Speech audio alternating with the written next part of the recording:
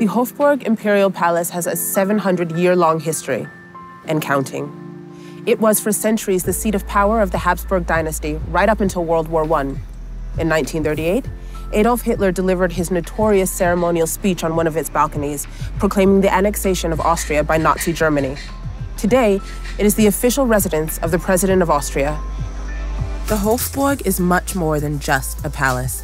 It's a city within a city, a complex with 18 groups of buildings, which of course house official state rooms, but also museums, the Austrian National Library, and the Spanish Riding School.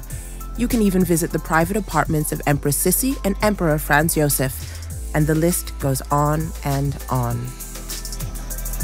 Hofburg is right in the city center.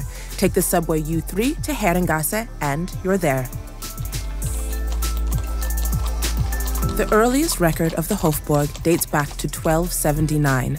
It was built as part of the city's fortifications. The oldest part of the Hofburg, the Swiss wing, still has the aspect of a medieval fortress. The rollers for a drawbridge chain can still be seen. The Hofburg isn't just a historical palace, but it's also a location that hosts private events and businesses still today, including some of the most well-known balls during Vienna's ball season. It has 35 rooms and halls and can hold up to 4,900 people. It's one of Vienna's largest and most unique event locations.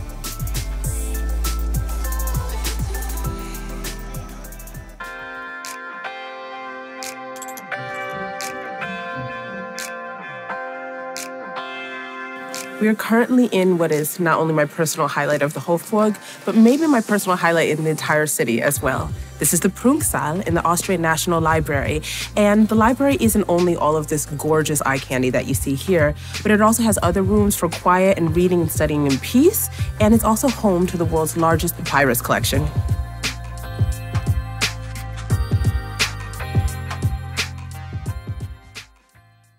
The Hofburg is a maze tangled between history and current events, with beauty and forgotten corners, and ultimately it's a place to get happily lost in. And with that, I'm going to try to find my way out now.